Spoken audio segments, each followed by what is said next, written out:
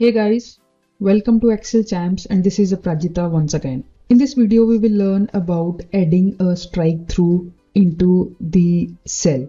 For example, here I have 5 cells filled with some text. Now I want to add a strike through in, let's say, in my first word.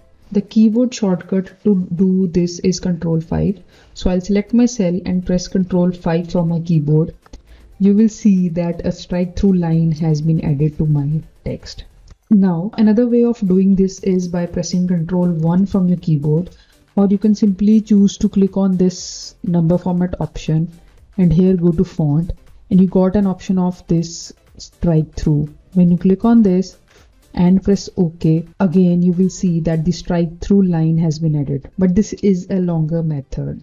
So I prefer using the keyboard shortcut to add a strike through line.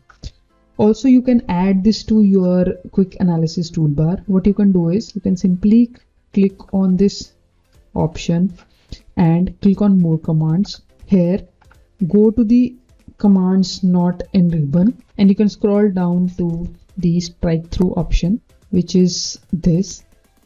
Click on add and press OK. Now you got this option here. Whenever you want to add a strike through line, you can simply select the cell and click on this button. It is done. I hope you find this useful. Please don't forget to like, comment and share. Thank you guys for watching.